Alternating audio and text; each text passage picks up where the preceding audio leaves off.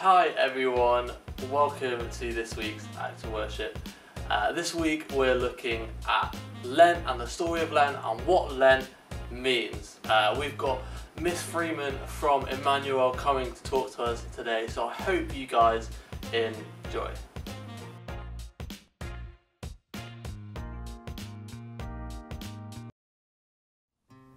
Hello friends! Today is the last Sunday after the Epiphany, which means Lent starts this Wednesday. But what is Lent exactly? Lent is a season of 40 days, not including Sundays, which begins on Ash Wednesday and ends on Easter Sunday. Lent is a time of repentance, fasting, and preparation for the coming of Easter, similar to how Advent prepares us for Christmas. However, Lent tends to be a more reverent season of reflection. During Lent, Christians reflect and focus on their relationship with God. Many choose to give up something for the duration of Lent, like candy or TV, or choose to take something on, like additional Bible study time or a volunteer project, as a way of further connecting with God during this season. Sundays in Lent are not counted in the 40 days because each Sunday represents a mini Easter. On these mini Easters, we focus on the joy of the resurrection and eagerly anticipate the coming of Easter. So, why does Lent last for 40 days? After Jesus was baptized by John the Baptist, the Holy Spirit led him into the wilderness. Jesus fasted for 40 days and 40 nights, and all that time Satan was trying to tempt him. Jesus resisted and told Satan that he only served God. So the 40 days of Lent are symbolic of the 40 days that Jesus spent in the wilderness. This is also why people give something up or take something on during Lent, because Jesus was fasting for 40 days. This Wednesday is the start of Lent, Ash Wednesday. The Ash Wednesday service focuses on our sinfulness before God and our human mortality, helping us to realize that both have been triumphed through the death and resurrection of Jesus. During worship on Ash Wednesday, we receive the imposition of ashes, which means that we come forward and the pastor draws a cross on your forehead with ashes, says something like, "Remember that you are dust, and to dust you shall return," or "Repent and believe the gospel." Ashes signify our sorrow for our mistakes and are a reminder of our mortality, because the creation story describes God creating human beings from dust. This Ash Wednesday, I encourage you to think about what Lenten practice you can take on. Maybe you will spend more time praying or reading your Bible. Maybe you will do something to serve those in need. Or maybe you will fast and give something up as a way of connecting to God. Whatever you choose, use this time of Lent to help prepare your heart for the coming of Easter.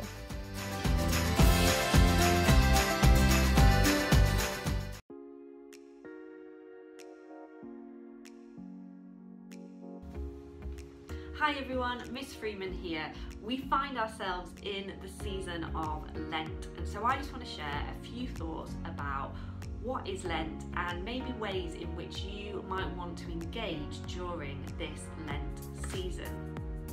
So Lent is a period of around 40 days that is celebrated from Shrove Tuesday up until Good Friday.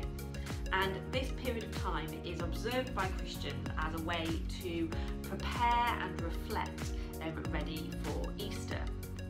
And Lent is used as a time to recall all the events leading up to and including the crucifixion and resurrection of Jesus.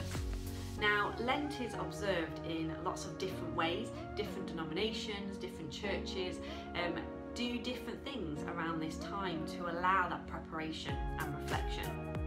But I think that there are three main focuses that a lot of Christians try to observe during this period of time. And they are fasting, praying, and giving. So I'm going to talk to you a little bit about those three things and how we might want to do those during this season of Lent. So let's start with the first one, and that is fasting. So for Christians, one of the main reasons why we choose to fast is because Jesus fasted. As Christians, we want to be Christ-like. We want to follow Jesus' example. And so one of those things is fasting. And in Matthew 4, verse 1 to 11, we read about Jesus fasting for 40 days. It says, "Then Jesus was led by the Spirit into the wilderness to be tempted by the devil. After fasting 40 days and 40 nights, he was hungry." And this fasting that took place happened before Jesus then stepped into ministry, before he did any miracles, before he did any teaching. It was like a preparation season to get him ready for everything God wanted him to do here on the earth. And fasting can feel like that for us. It's a time of preparing ourselves, of understanding our dependency upon God and understanding and having deep clarity about the things that we believe. Fasting can also help us to recognise habits and dependencies that maybe aren't that helpful and instead build this dependency upon God. In Matthew 6 verse 33 it says, "Seek first his kingdom and his righteousness, and all these things will be given to you as well." Fasting is a great way to build that dependency upon God, because the things that maybe we were dependent upon before suddenly aren't there. Now, it's important that when you choose something to give up for fasting, that it is a challenge, that it is a little bit of a sacrifice. I could say, oh, I'm going to give up the gym during Lent. Now, I have not been to a gym in years, and so that would be a really easy one for me to do and to complete. But I wouldn't gain anything from it because I've not had to give something up that means something to me. And it's also important to know that this giving something up, this sacrifice that we do, is not to earn God's love. That is a given already. We are all loved by God no matter what we do. We don't get positive points for giving something up, but actually the process of giving something up, of sacrificing something, produces something in us. It provides us a ground, a preparation that helps us to understand more about ourselves and the things that we are dependent upon, and also helps us to understand more about who God is and how we can rely upon him. And it doesn't need to be for 40 days. You may just want to do it for a week, or you may want to do a different one each week. The main thing is about your heart, is about your reason for doing it and what you're wanting to gain from the process of giving something up. One little tip to help with the process of giving something up is replace it with something. So if you're giving up TV, for example, replace it with reading a book. If you've got something to do instead, that will help you to maintain and to sustain the sacrifice and the giving up that you are going through. For Christians, one of the great things that we can replace the thing that we're giving up with is prayer. And that is the second focus that I think Christians have during Lent. So let's have a look at prayer. Prayer is something that is great to add into our lives. And yes, Lent is often about giving something up, but having something that we can add to our lives is also a really important part of Lent.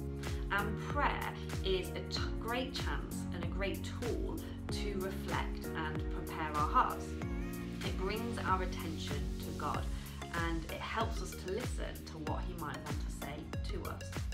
In Jeremiah 29:12, we're encouraged that when we call upon him and come to pray to him, that he will listen. It says, "You will seek me and find me when you seek me with all your heart." And prayer is simply a communication with God. It's a chance to share our cares, our worries, our thoughts, our hopes, and speak to someone that can do something with all of those things. And maybe you're not a Christian. Maybe you're just watching this for the first time and thinking, oh, but I don't know how to pray. But maybe Lent could be a chance for you to give prayer a go. And it doesn't have to be complicated. It's not a set time, a set way. It's just a way of connecting with God. And there can be useful things to help you with that. One is having a little bit of a structure. So having a structure that is thanks, sorry and please. Saying thank you for the things that are good in your life and what God has done.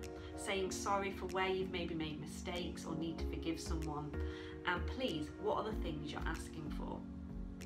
And creating a bit of a routine, whether that's having a set chair you sit in or a set walk that you always go on.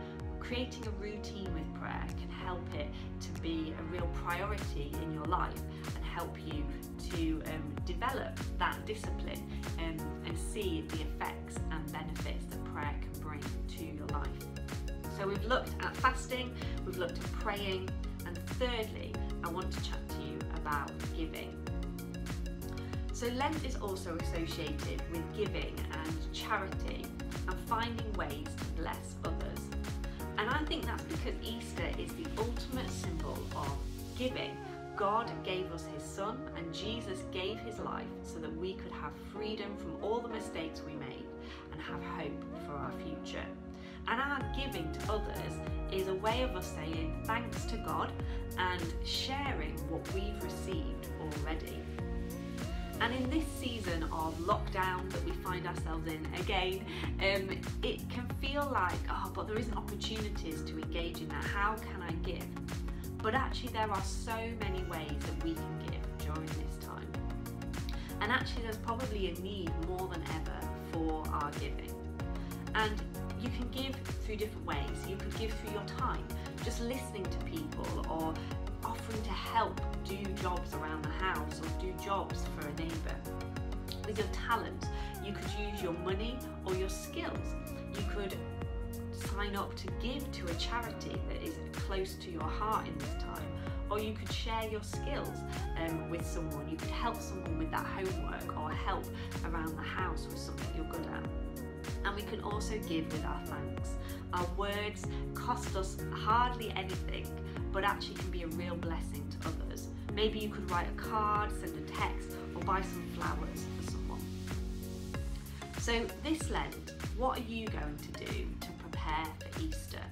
Will you give something up? Could you give prayer a go? Or could you find ways to give to others? During this period of time, we are also going to be producing some Easter reflections on the story of Easter, and they are going to be reflections from staff around the Trust. We would love for you to watch those, engage with those, and use those to help you prepare for Easter. So if you're interested in those, make sure you head to our Archway Faith Instagram, give that a follow, and then you'll be able to see them as they are put up on that site. I hope you've got something from today's message, and I hope that there is something that you can say, oh, I might give that a go, or I'll try that. I hope it's been inspirational, and I hope you have a great rest of your day.